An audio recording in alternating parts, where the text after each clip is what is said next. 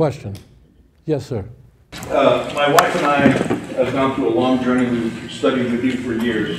Came out of Christianity, came out of Mormonism. We were most awestruck by your description and then our follow-up research on the intentional corruption of the Christian scriptures. That blew us away. Could you recap some of the key corruptions by the Christian authors, both of the New Testament and of the Old Testament? Wow, okay, sure. And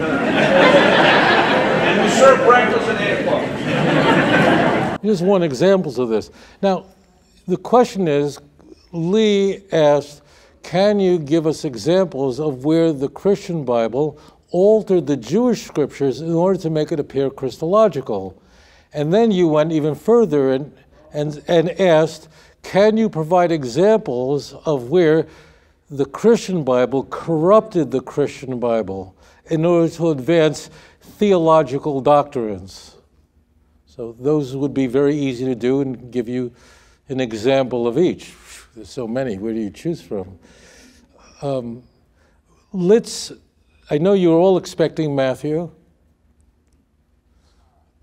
So Matthew is one of two authors in the New Testament that we find an infancy narrative. In the book of Mark, chronologically the oldest gospel, written about the time of the destruction of the Second Temple, we're introduced to Jesus as an adult. It begins with an incipit, and then we have the baptism.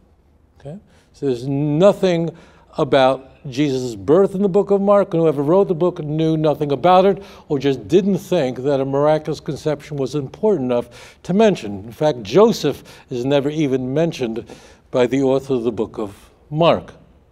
But in Matthew and Luke, we have an infancy narrative, 2 chapters for each. Matthew does what Luke doesn't do, in that he says the fact that Jesus was conceived to a virgin is not an ordinary event. It was foretold by the prophets, and then completely misquotes Isaiah chapter 7, verse 14. So if you read Matthew 1:23, it would say, behold, the Lord of his own will give you a sign. Incidentally, the context is that Joseph is receiving this revelation. In Matthew's gospel, it's Joseph that receives the revelations, and in Luke's gospel, it's Mary that's receiving these revelations in an annunciation. Why the two are different? You're welcome to ask that, but it's beyond the scope of the question. Matthew is very unique here. This is one of 11 fulfillment citations, and this is to fulfill what was said by the prophets. Behold, a virgin shall conceive and bear a son, and they shall call his name Emmanuel, which means that God is with us. If you had a Christian study Bible, it would tell you that you will find that verse in the book of Isaiah chapter 7, verse 14. When you look up Isaiah chapter 7, verse 14, it just isn't there. It's not only that critical word we're looking for, virgin isn't there. The word that appears in Isaiah 7:14 is hine ha'alma hora, behold, the young woman is pregnant. Incidentally, it is young women that have babies as opposed to old women. There's nothing unusual about this.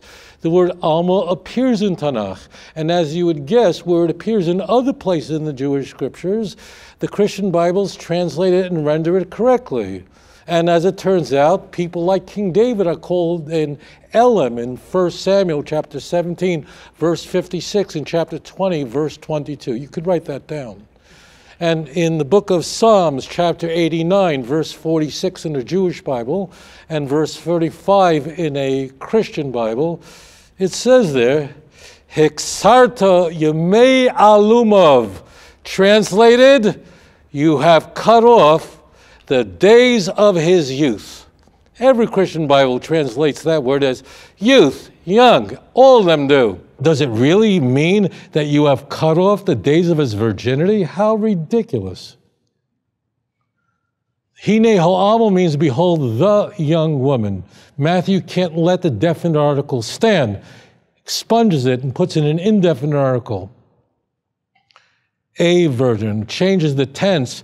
The text actually says, Hine al Mohora, which means it's in the perfect tense, past tense. She is already pregnant. Matthew can't have that. So Matthew mistranslates that and puts in, behold, she will conceive. It doesn't say that in the text. So, and if you look at the context in Isaiah chapter 7, it has nothing to do with the Messiah. And the context is an Afro-Syrian war that is unfolding where the northern kingdom of Israel at that time, during the Assyrian Empire, the Jewish nation was divided, split into two parts, and the northern kingdom allied itself with Syria and went to war against the southern kingdom of Judah. The king at the time was Ahaz. And Ahaz was in an enormous amount of trouble, and God delivered him, not because he deserved it. He was a horribly wicked king. The case could easily be made he was the most wicked king that the Davidic dynasty ever had. He never repented like Manasseh. What possible comfort could a virgin birth 700 years later provide for a man who's surrounded by two enemy armies?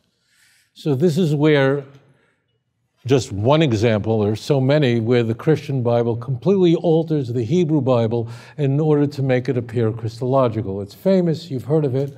I've given you the sources. And as I said, how do you know I'm telling you the truth? Well, you go to 1 Samuel 17:56, and you find an example of that word used, Elem, which is the masculine for Alma. The point is, are you therefore saying that King David was a virgin? This is how ridiculous, okay? Is there, please look it up for yourself. Okay, now you ask the question, when does the Christian Bible alter the Christian Bible? And I'm sure some people found it to be a very puzzling question, but as it turns out, it's a very important question because as it turned out, the different writers of the Gospels had there were different views, different theological views on, for example, let me give a very famous, the idea that Jesus died as a ransom for your sins. Vicarious atonement, that Jesus' death directly atoned for your sins. Now, you will find that in 3 out of the 4 Gospels. You will find that in the book of Mark, chapter 10, verse 45, and the book of Matthew, for example, in chapter 20, verse 28. You will not find that verse anywhere in the book of Luke. We don't know who wrote the book of Luke. These ascriptions of authorship are from the late 2nd century, dating to Irenaeus about the year 180. We don't know who wrote the books. The books don't falsely acclaim to be somebody, as other books do, but these books are anonymously written. Whoever wrote the book of Luke did not believe that Jesus died vicariously for somebody's sins. And in Luke's view, again, I'm using the word Luke because it's convenient, it's conventional. Nowhere in the book of Luke or the book of Acts is the author identified. It's a Christian tradition dating from late 2nd century, but we're going to use these terms because it just works. So in Luke's view, in Luke Acts view, book of Acts is just volume 2 of the book of Luke. If you're not sure, just read the opening passage and you'll see it's the same author. So in the book of Luke, if you think about Jesus' death on the cross, that will cause you to repent, and it is the repentance that atones for your sins. And therefore, there cannot be a Eucharist in any conventional sense. So the Eucharist, take this bread, the body, I gave it for your sins, in Matthew chapter 26, in Mark chapter 14, in Luke chapter 22, and strikingly in John chapter 6. The only thing is that Luke didn't believe in that. And the best manuscripts we have of Luke, and I'm specifically referring to now Luke chapter 22, verse 19 and 20, half of verse 19 of chapter 22, and all of chapter 20 is a later interpolation. That's a complete corruption, so that Luke's Eucharist matches perfectly, lines up with that of Matthew and Mark and John. The only thing is Luke's order is different. The wine comes before the bread, but that's not really important. Corruptions, the doctrine of the Trinity was interpolated into the 1 John chapter 5, verse 7 and 8. There are three that bear witness.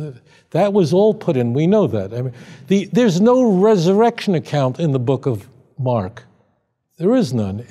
The book of Mark originally ended in verse 8. The women are told that Jesus rose and they were frightened and said nothing to anyone. End, book ends. All of our best manuscripts lack those last 12 verses. A complete corruption. Later scribes found it very troubling that Mark does not possess any resurrection accounts as you would find in Matthew, Luke, and John. And therefore those last 12 verses were interpolated later. Virtually all Christian scholars acknowledge that the last 12 verses of Mark, which is really significant. There are another very famous 12 verses that happen to appear in the book of John, the story of the adulterous woman, the last passage of John chapter 7, and the first 11 passages of John chapter 8. That whole story was added in later. Our earliest texts lack them. But it's a story that's so moving that it makes it into every Christian movie. I mean, it's not even a passion narrative, but Mel Gibson, we have to get it in there somehow, right? So it's in a flashback, we got to get it in. The corruptions are endless where the texts are changed. You'd have to go to manuscripts further. In Luke's passion narrative, so there are 7 endings of what Jesus says on the cross. And Luke famously have Jesus saying, "Forgive them, Father, for they know not what they do." There are Christian editors who didn't find it satisfying that Jesus called for the forgiveness of the Jews, and in some very, very famous manuscripts, it isn't there. But, these go on and on. So the church was perfectly willing and able to alter its own texts to insert Trinitarian passages because they knew that if you don't have 1 John 5, 7, and 8, then you have not a single verse in the entire Christian Bible that succinctly and clearly conveys the doctrine of the Trinity as it was hammered out in Nicaea in 325. All you have is inferences. That's all you have. Go into all nations and baptize them in the name of the Father, Son, and the Holy Ghost. There's nothing that tells you about the relationship of them and so on. All you have is these inferences. So the Christian Bible is like just bullet holes. It looks like, when you're target practicing, it's just full of bullets. It's altered in order so that it conformed with orthodoxy. The church's doctrines would evolve very quickly, rapidly in the 2nd, 3rd century, and then adjustments had to be made to the text to cooperate, to comport with those alterations. I mean, this really could be till breakfast, but those are just examples. Anyways, thank you for your question. Adon olam asher malach בטרם כל יציר נברא לעת נעשה בחפצו כל אזי מלך שמו נקרא ואחרי ככלות הכל לבדו ימלוך